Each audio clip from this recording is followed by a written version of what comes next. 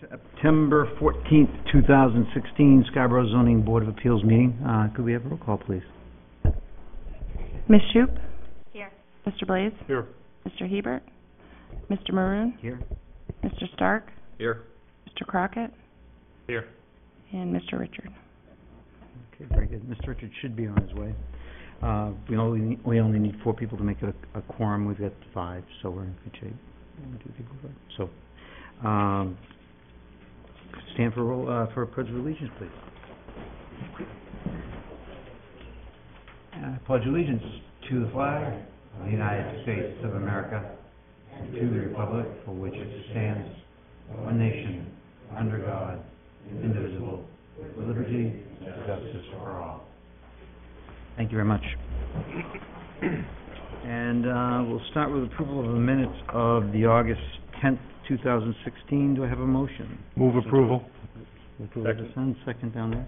Who seconded it? Thank you. Mr. Crockett. Any discussion on the motion? I just asked to have added, the rare occasion we didn't have an equal, a 5-0 vote. I just asked to have that identified in the future for the record of who voted in one way or the other. So that's the only change I requested. Okay, all in favor? Unanimous? Unanimous, Darren? Abstain. You can abstain, okay. Let's start right in with the appeals. It's appeal number 2585. It's a variance appeal by Charles and Eliza Lee, 47 Winslow Homer Road, Assessors Map U19, Parcel 42. As you may remember, we tabled this from the last meeting, and I'm really glad we did that from the information I read. I thought it was really helpful. So, thank you for doing that extra work. As far as the board is concerned, I would like to request that we allow all of the comments and the process from the previous meeting to be allowed into this meeting, and then wrap it up from there if it's comfortable. Was she able to review the last meeting? That's fine. Okay, did you have a chance to see that or read it? Yes. Good. Could you name your name, please, and address, and what you'd like to give us an overview of where we left off last. Sure. My name's Trevor Watts, and I'm speaking on behalf of Charles and Eliza Lee for 47 Winslow Homer Road, and we're asking for a variance to basically reduce the front yard setback from 40 feet to 28 feet. So in the it seemed as though in the last meeting all of the arguments were accepted, save for the argument about one of the principal reasons why we're doing this is to try and maintain the mature vegetation that exists on the lot. And I'd like to note that just sort of as an overview, this is a legal non-conforming lot of record. So it's about 13,000 square feet, which is 35-40% smaller than what is the minimum lot size for a lot within this zone. And the reduction that we're asking for basically still maintains it as a smaller than legal lot. It reduces it to about 30%, 30% smaller than what would be a legal lot. The lot predates modern zoning, the development of the lot, so the house on the lot, the creation of the yard, that also predates zoning, which is pretty obvious when you look at, you have it in the packet, when you look at the satellite imagery with the meets and bounds overlay. It's pretty clear this lot was developed and created with really no allowance for modern zoning, which makes sense because it was created so long ago. Our goal is to deal with this nonconformity and strike a balance between maintaining these mature trees, maintaining certain important, almost critical elements, a yard and privacy, which existed during the purchase of the lot, while also focusing the burden on the removing it from the side yard setbacks and focusing it on one setback, which is the front yard setback, which we feel and is supported by the licensed arborist, the front yard setback can sort of handle this burden. It's got the dimensional ability because of the discrepancy between the travel way and the road width requirements, the topographical ability to absorb this because of the discrepancy between the elevation of the road and then the elevation of the proposed development, and then the vegetative ability because the vegetation that exists per the arborist along the frontage is sort of a witch hazel, sort of new growth material which existed prior to the Lee's acquisition of the property. And this new growth material can much better withstand sort of, trimming, cutting, what have you, versus the, decades old red oak and mature trees that exist on other sides of the property. And then we really want to try and eliminate the burden of the neighbor, which currently the property exists, the structure exists on their property. And then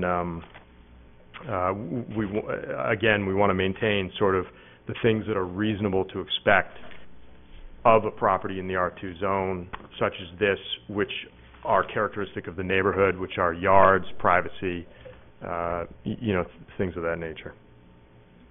Is that a good overview? That's great. Mr. Okay. Watson, I've got to tell you, after the meeting, had some concerns about the red oak issue, and I think you probably caught that, because red oaks typically, they go down deep as opposed to out. So I said, I'm kind of wondering about that. I did my homework on it before I saw your package. And your credibility is beyond reproach as far as I'm concerned. You were right on with everything you said. And I'm glad you provided the information. I'm glad I had time to review it. I'm glad we tabled this, because my assumptions were very wrong as far as the reason for your argument for the trees.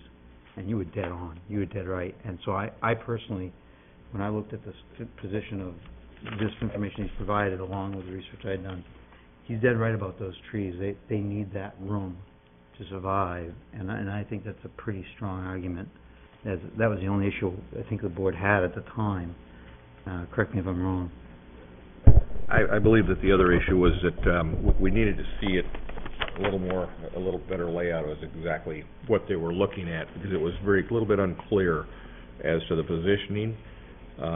And I'm still a little bit unclear from looking at what you've got up here. Why is it that we couldn't move that back another 3 or 4 feet? I mean, if you want to go from 12 feet to 10 feet, I prefer the 12 feet for the flexibility allowed with that, but I would respect the board's decision to go down to 10 feet.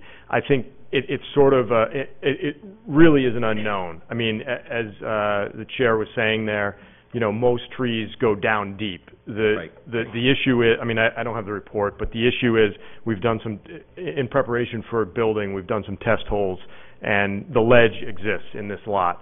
So it's not unreasonable to assume that these trees are existing without the sort of deep roots, and they're existing out. And so if they're not getting down and deep, they're going out further. So the guidelines, if we look at the report from the arborist on the second or third page, it's talking about a caliper, a trunk diameter of greater than 28 inches, requires a minimum distance of 30 feet for the canopy. Conventional wisdom says roots follow the canopy. And so it's a level of safety. This mature of a tree, affording privacy to not just one abutter but 2 abutters,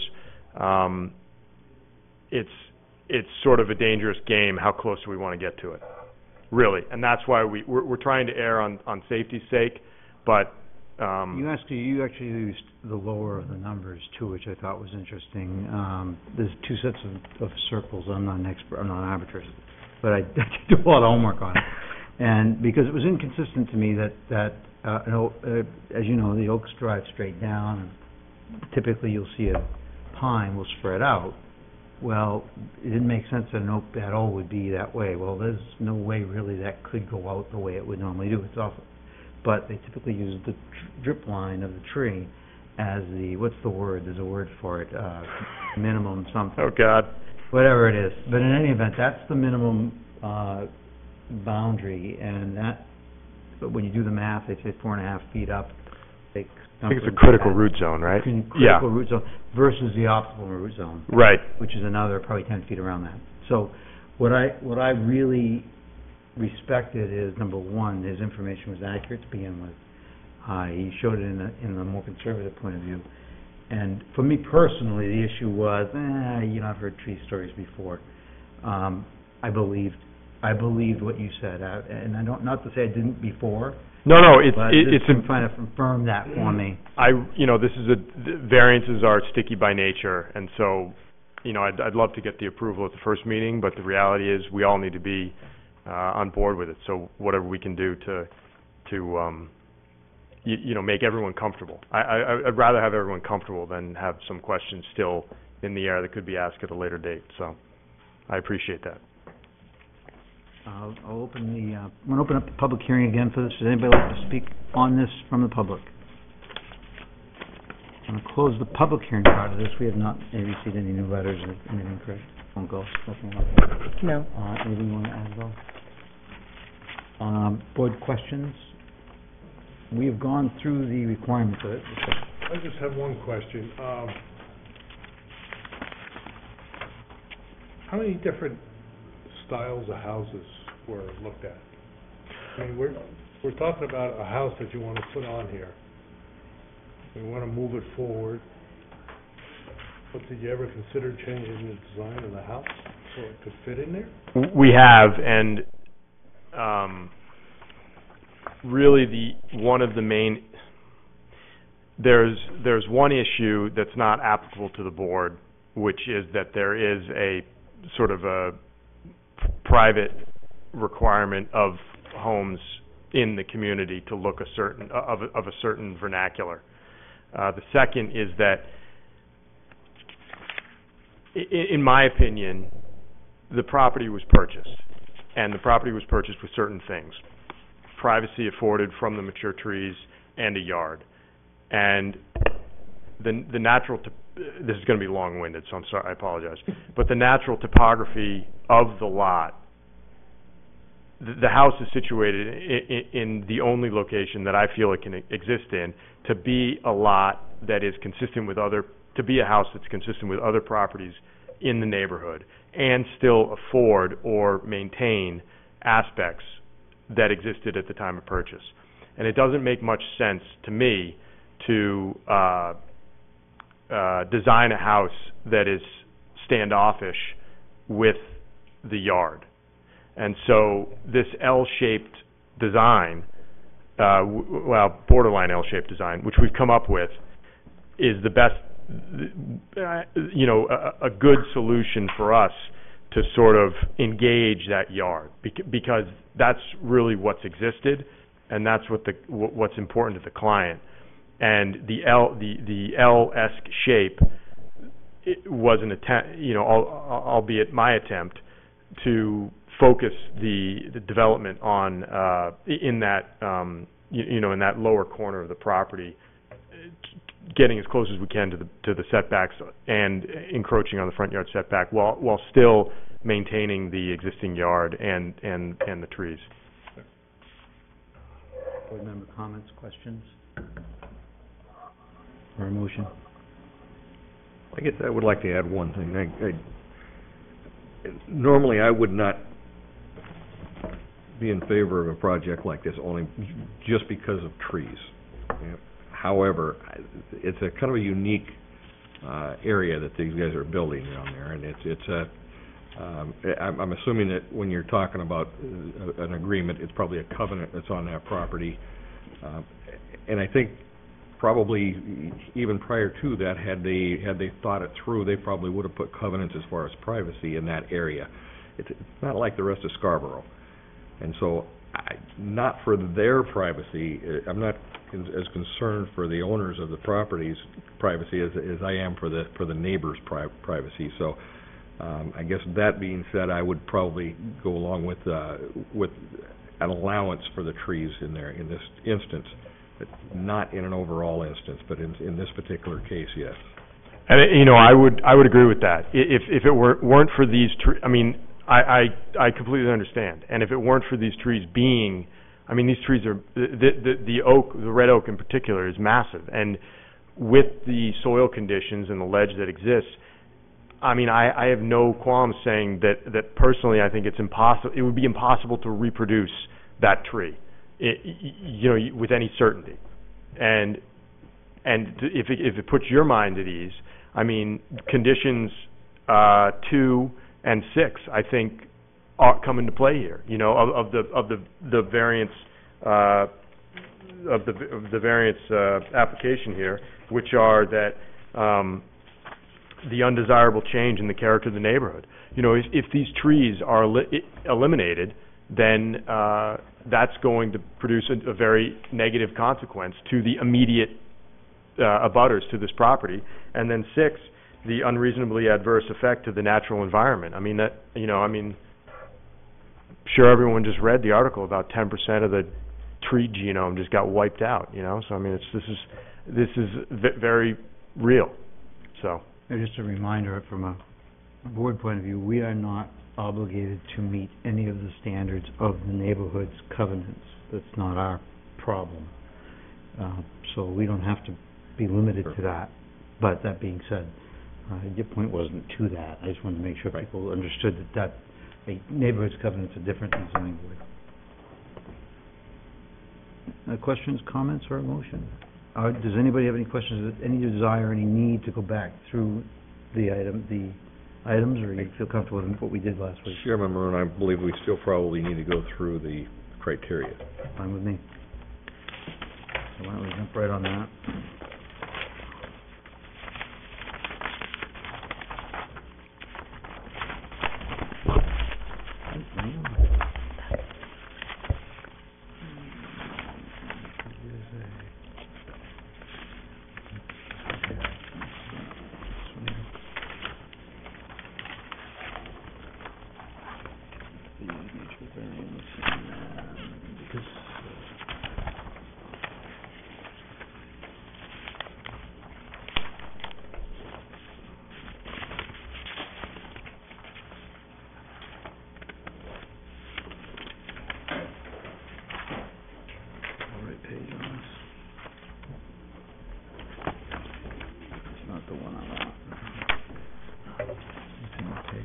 Here it is. It goes behind it. Let's go to...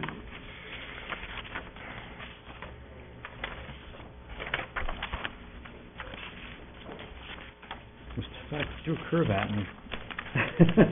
You threw a curve at me. I just got to find it. Section V, page 106.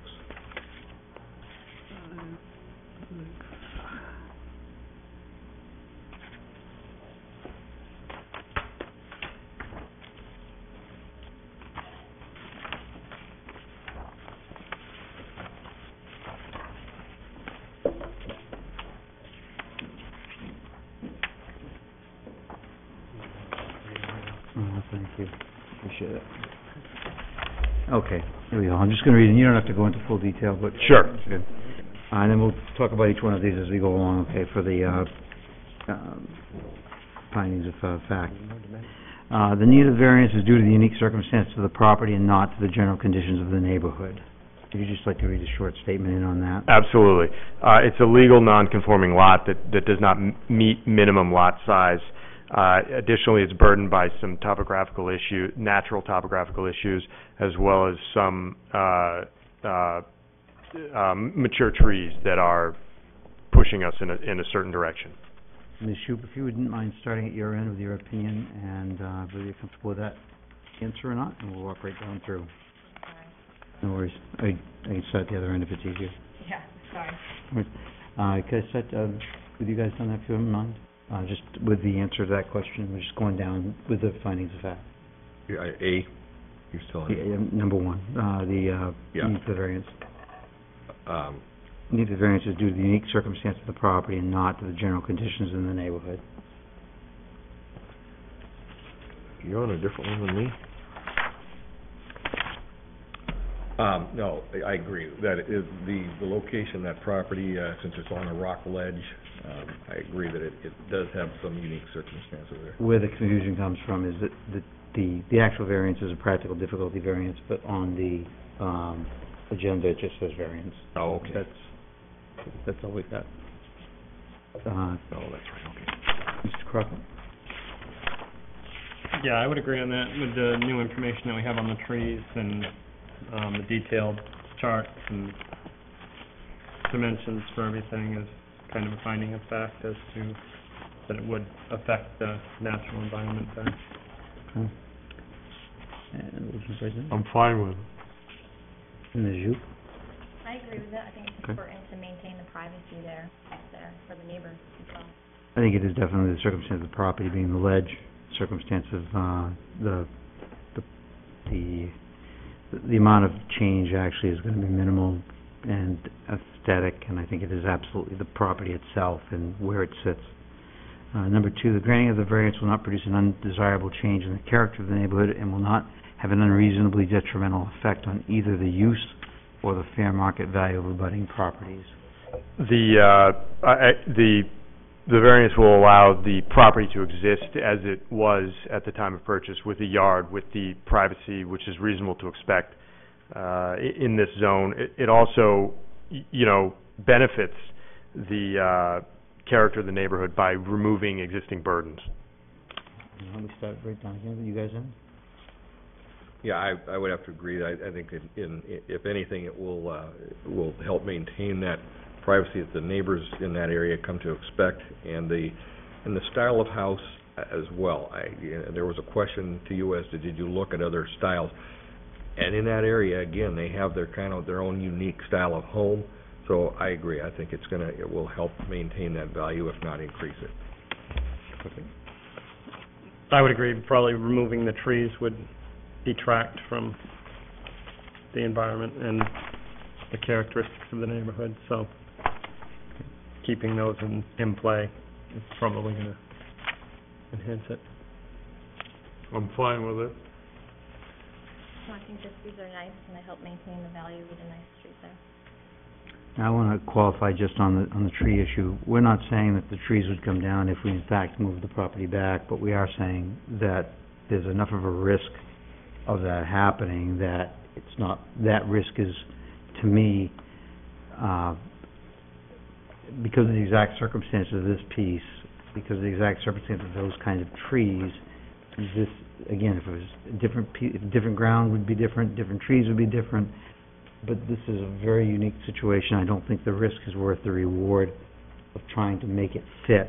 I think the chances are that that's the logic that I'm using on this example and why I think it meets it. Yeah, this is a very unique instance which has been supported with the graphical representation, with the dimensions, as well as the licensed arborist who... And what you said up front in the previous meeting was accurate, and you confirmed that. So thank you. Thank you. The practical difficulty is not a result of an action taken by the applicant or the prior owner. No, it's not. No, I agree with that. Yeah, I don't think it was an action by the applicant or prior owner. I agree. I agree, so. Unless they planted the tree, I would agree. No other feasible alternative is available to the applicant except a variance.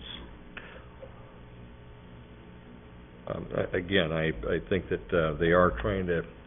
I think the one thing that I like about this plan is that you are trying to make it more conforming by getting off of the neighbor's property and moving it as close into that box as you possibly can. So I think that that's really your only option on that. Do we have the total dimensions on the homes? Because I don't see on the charts of the plans here, like what the total square footage or what the total... I apologize. I did not include that information. The last meeting, the existing home is about 2,700 square feet, 2,800 square feet, and the proposed home is 2,800 to 2,900 square feet, depending on the configuration of the decks. So they are comparable in size. We're not proposing to ask for a variance to then build a 4,000, 5,000 square foot home. But it is larger. I'm sorry, say that one more time. It is larger from what you're saying? It is, yes, it is larger, but I would maintain that it is minimally larger. 100 square feet. fewer than 5%. This is the toughest one for me to struggle with, because a feasible alternative would be to bring the house down a little bit and getting it closer to the line. So I wouldn't agree that there's no feasible alternative. Yeah, I agree with him. That there isn't a feasible alternative, or that you're okay with the fact that he's showing it as he is showing it? I'm okay with the fact that there really isn't any feasible alternative after what he discussed about the neighborhood. It's hard to, you have to, the way that this is structured, as you guys are very familiar with, is that it's hard to have a black and white answer to this. So we're stringing together, the ability for us to string together multiple arguments to answer one question is critical for this. And feasible is reasonable, and it's reasonable to expect a privacy which exists at a time of purchase, a yard which exists at a time of purchase, which both of those things coupled together, due to the natural topography, due to the nonconformity of the lot, due to the existing mature trees, these are arguments that we use to maintain that this is the most realistic, this is the most practical, this is the most reasonable, from our opinion, alternative. Ms. Shoup, I don't think you had a chance to answer on that.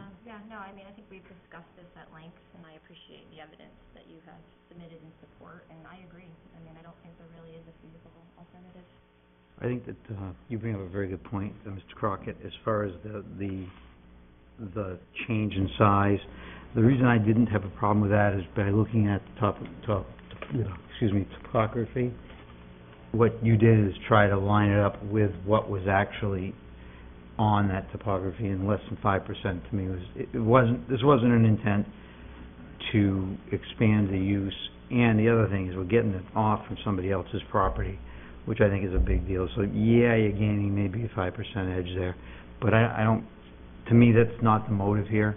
And the way the rocks were designed, the way it fits the layout you have, to me makes sense, even though it is what I would normally agree 100% in your position with that. But the two issues to me are the fact that it's off the other person's property, and in fact it does align with the topography of the property. Okay, the next one is the granting of the variance will result in bringing the applicant's property more nearly in conformance with the surrounding properties. Yeah, we're eliminating the burden on the neighbor's property. We're focusing the encroachment onto one setback, and we're making it more nearly into, as best we can, more nearly into conformance. Yeah, I would have to agree with that. Not only are you moving it over, you're rebuilding it the way that most of those houses have been rebuilt, and that is with the same type of character that they've had in the past, because all those places down there started off many years ago. So I think you've done a good job there.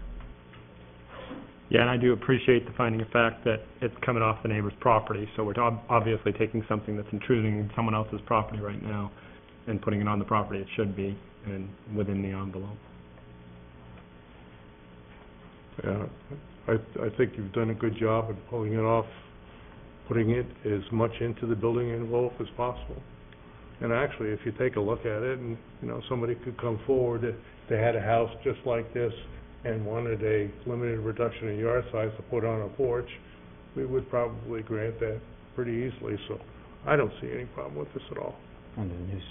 You're talking about under the new regulations that you guys helped put that through. You're talking about under the new regulations that just came into effect. The C, whatever the zone this is in now. No, he's just talking about the limited reduction. Oh, just limited reduction. Okay, sorry. Yeah. Ms. Shoup? I agree with everything the board has said. Same place. I can confirm with that. Granting the variance will not have an unreasonably adverse effect on the natural environment. Again, I think we're preserving the natural environment, so certainly no change there.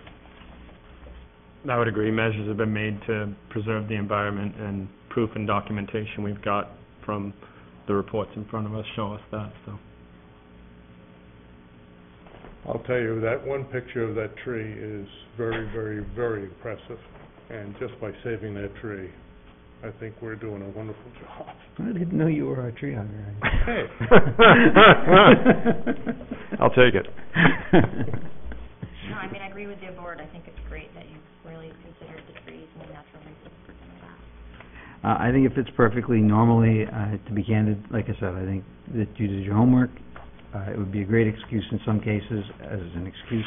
I don't think that's the case in this case. I think you're generally looking after your best interest of the community, the neighborhood, the landscape, the environment. It prevents the runoff. There's so many reasons why I think what you're doing is right. I'm very comfortable with it. And you're not in the flood zone. No. So that's that. So as putting that in as findings of fact, do I have any other questions? No more questions, but I would like to add one thing here, that if I'm to approve this, because we don't have actual house plans with square footage and everything, I would want to put in there that it would be approved with no more than 150 additional square feet above what currently is there, or 180 or whatever. We need to pick a number because Do we just go with the plan as... we don't have dimensions on that plan. Yeah, that's what concerns me, is we don't have any numbers of the building. We have a picture of it, but we don't have numbers. And that's something that we usually pretty much always require. Mm-hmm. That's, I'm not concerned about that. Yeah, but we are. No, I'm just telling you that I'm not is concerned about making it. sure that the the code department... My biggest concern would be that the code enforcement officer is okay with how they deal with that. Do you have any problem with anything on that, or you want something tighter? Well, it's difficult to say, without numbers. That's the problem. So I don't know if Trevor has... What if in lieu of numbers we use the dimensional requirements that were asked for at the last meeting? I mean, I can't, at a certain point I'm going to meet the coverage requirements, the coverage maximums. You have a site plan that's to scale, even though it's not dimensioned.